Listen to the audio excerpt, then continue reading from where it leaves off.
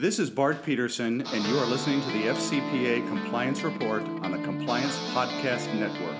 This is Greg Gilchrist, and you are listening to the FCPA Compliance Report on the Compliance Podcast Network. This is Dan DeMarco, and you are listening to the FCPA Compliance Report on the Compliance Podcast Network. The FCPA Compliance Report is the longest-running podcast in compliance, engaging a wide variety of compliance-related guests and topics. Each week, Tom Fox brings you the top commentators and information which will inform your compliance program going forward.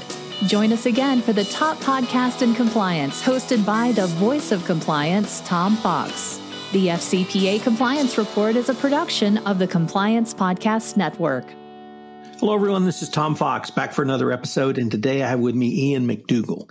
Ian is the executive VP and General Counsel at LexisNexis Legal. He comes to us from the United Kingdom this afternoon. So, Ian, first of all, welcome, and thank you for taking the time to visit with me today. Thank you. Thank you for the opportunity to talk about this. I'm normally based in New York, but since the lockdown has occurred, I was trapped here. So you are very passionate about a topic that, frankly, I have not thought a lot about, but I should first introduce. Most of my listeners are in the anti-bribery, anti-corruption space. And today we're going to talk about the rule of law. And while you may think this is some arcane legal topic, Ian not only is passionate about it, but he brings it to life. And more importantly, for the compliance practitioner, he shows its direct applicability to a best practices compliance program. So with that incredibly long-winded introduction, Ian, first of all, why are you so passionate about this topic? This is not a new interest for you. No, that's true. Long-standing interest. But the reason is because apart from being actually a lawyer who's interested in the law, which I know might be a bit freaky for some people, but it's true. The other thing was the realization, I think, of how fundamental, how foundational this is as a subject, not just to lawyers and to the legal profession, but to society, to civilization. I'm kind of, I can't stress the bigness of this topic as it relates to everybody and everything. Basically, civilization depends on it, and that's really I think makes it an interesting subject, but also an important one. Ian, I always had considered this from the historical perspective. And one of the articles we're going to cite to, entitled The Rule of Law, you detail the historical background to the rule of law, literally to the beginnings of civilization. But what struck me about your article and your remarks were you tied that down to, I think the article was posted in 2018, but it's equally prescient for 2020. Perhaps you could start with defining what do you see as the four principles of a rule of law? Yeah, well, if I can, I'm going to start just a little bit before that and tell you how we get to the four principles of the rule of law, because, I think that's really important because I'm saying this is important to civilization. And of course, civilization is a big word that covers the whole world, and it covers the whole world, throughout human history, the history of civilization.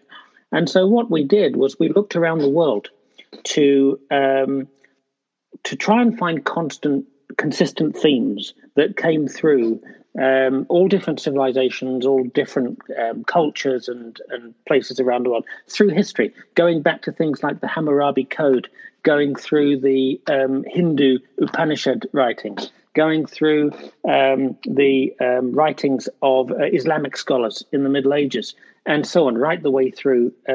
Because what we wanted to try and find was a concept of the rule of law that was universally applicable, that wasn't one part of the world telling the other part of the world how to behave, because I didn't think that would be a successful way forward. And so that kind of then produced consistent themes which formed the four principles of the rule of law. And so those principles are equality before the law, everybody being treated the same under the law. That's an important aspect. What that means, to put that into practical terms, is that no matter who you are, you get treated the same way. So whether you are the president or the road sweeper, whatever you might be, or even a lawyer perhaps, whatever you might be, you get treated the same way as anyone else. So the important point about that is equality of treatment under the law. The second point is about how do you make that real? So the second point is about an independent judiciary. This is administered by a group of people who basically have nothing to gain by the outcome. They are independent. They are free from both political and financial inducement or pressure. And they are able to make a decision based on the evidence and the law. And that's, again, important because that also reinforces the equality of treatment notion. The third point is that the law has to be known.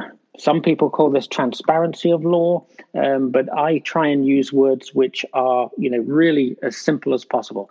And I'm saying that the law must be known or knowable. You can't be subject to secret laws. And you have to know or be able to know what the law is in order to be subject to it. Otherwise, grave injustice follows.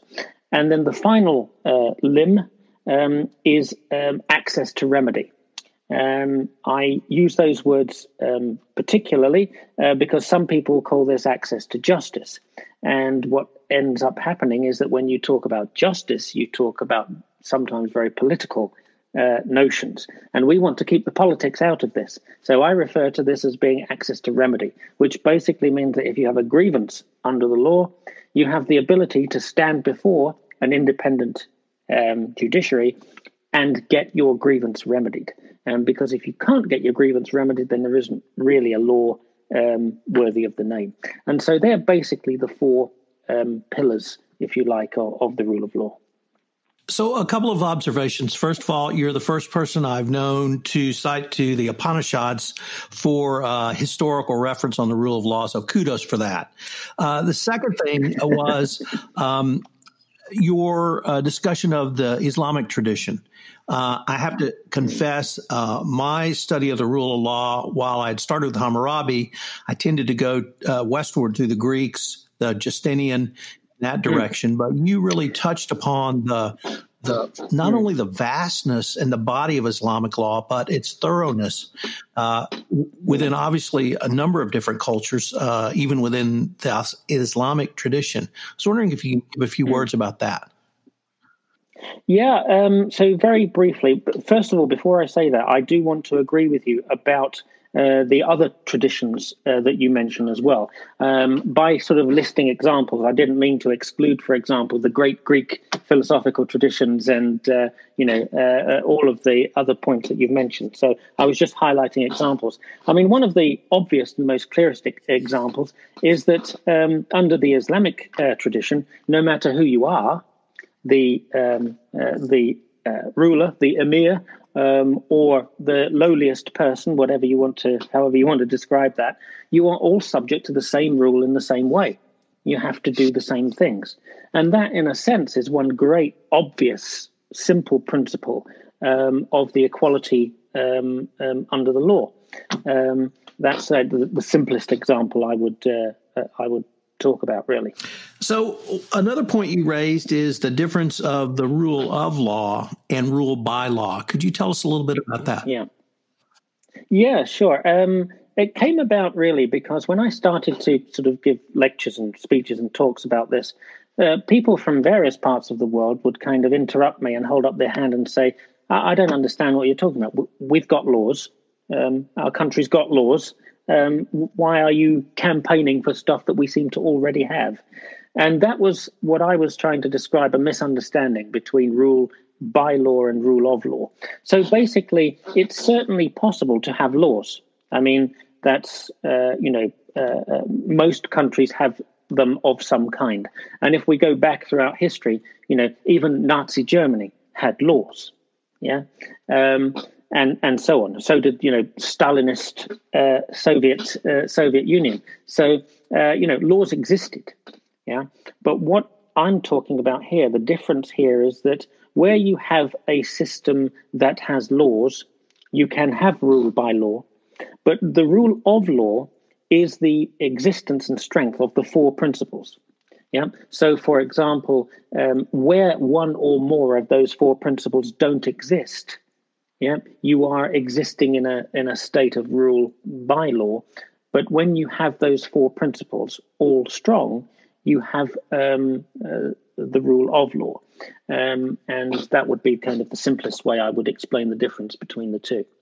What are some of the key reasons you see the rule of law as so critical? Well, it's fundamental. It's the foundation of pretty much everything else that happens. If I take, for example, the social development goals of the United Nations, there are a huge number of things there. Environmental protection, for example, and gender equality, and all of these wonderful and right things that the social development goals of the UN are seeking to achieve. But without the rule of law, they can't make any progress. None of them can. If I take, for example, the idea that we want to make advances in environmental protection, yeah, if you don't have the ability to go to an independent judiciary, be treated equally, and get your grievance remedied, there isn't really an environmental law to speak of. It can be ignored, it can be overridden, it can be unilaterally or arbitrarily ignored. So you're not going to make progress in that way. So it's fundamental from that aspect as well. But also statistically, it's fundamental too. We have a great thing on the LexisNexis website, which is called the Rule of Law Index Tracker. And what we've been able to do there is to show the direct correlation between really important measures like per capita GDP, like infant mortality rates, all kinds of different socioeconomic measures that demonstrate the direct correlation between strong rule of law and those other measures which lead to benefits across society, all kinds of different ways. This is really, really fundamental to everything that we build on in order to have some kind of sustainable existence and prosperity as well. As I said, per capita GDP, the rule of law directly impacts and supports your pocket as well. I guess the thing that struck me I had not fully appreciated about the rule of law was near the end of your remarks, where you see the rule of law obviously applying to the legal profession, but in a much broader way. You talked about corporate social responsibility. You talked about social entrepreneurship, and really, to me, you were really speaking to business issues. So I was really wanting to discuss that with you. And how do you see as the rule of law as critical to CSR, to business growth, to entrepreneurship, and a wide variety of other topics I had not really fully appreciated? Well, I also want to say, because obviously I'm presuming your audience is going to be made up substantially of lawyers who are watching this. So my remarks were also kind of directed to the legal profession as such, and the role that the legal profession can play in all of this.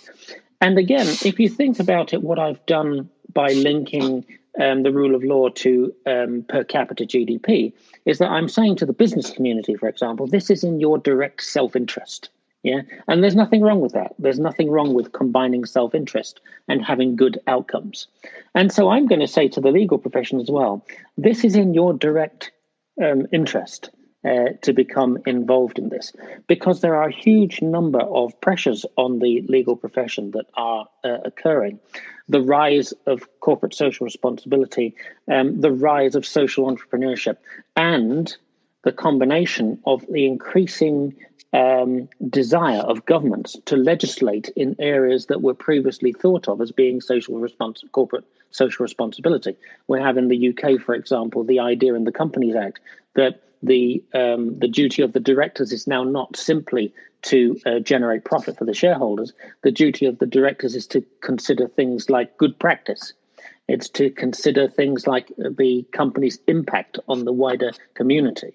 And you have, for example, legislation in India where there is a requirement for certain companies, it's a financial threshold, to devote a certain amount of their profit on average over the previous 3 years to corporate social responsibility activities. So what you can see is that not only is it enabling lawyers to give holistic advice to their clients, but it's also increasingly becoming a requirement because of the legislative impact that corporate social responsibility is having. So I would say to the business and the legal community, don't shy away from the fact that this is in your self-interest to support the rule of law. And also from a professional standpoint, increasingly clients are looking to holistic advice. The old school that, frankly, I grew up in was a philosophy that said, well, this isn't legal stuff, so it's not my job. It's not my job to advise you. I'm the lawyer. I'm not your conscience. Yeah. Well, increasingly, that's not good enough anymore. And injecting a bit of conscience into the advice is actually what people are demanding. And very often, if we look, say, to law firms, for example, the younger generations are making career decisions based upon things like, does this organization that I want to work for want to make a good impact in the world? And can I play a part in that? So it's a hugely complex and very broad subject that says we all have to get involved in this, not only because it's the right thing to do, but because it's also in our self-interest to do it for a whole range of reasons. If I could maybe take that last concept and put it in some compliance speak, it really sounds like to me that is a risk factor that companies, compliance professionals, legal professionals need to consider when going into a new territory, a new country, a new service offering, a new product offering. Is the rule of law available and will it be followed? Could be a key risk factor for a business going forward. And we already know that's the case because a few years ago there was a survey conducted by the law firm Hogan Lovells. And they conducted a survey of, I can't remember how many now, but globally top CEOs, basically. And they asked them, when you are considering going into a new territory, can you tell us the top three that are important? Ian, does the message that you are evangelizing around the rule of law resonate with non-lawyers? With a definition of the rule of law.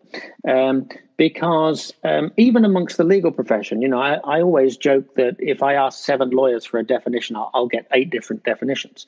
And so it's very easy to kind of, take for granted that we all think we know what we're talking about.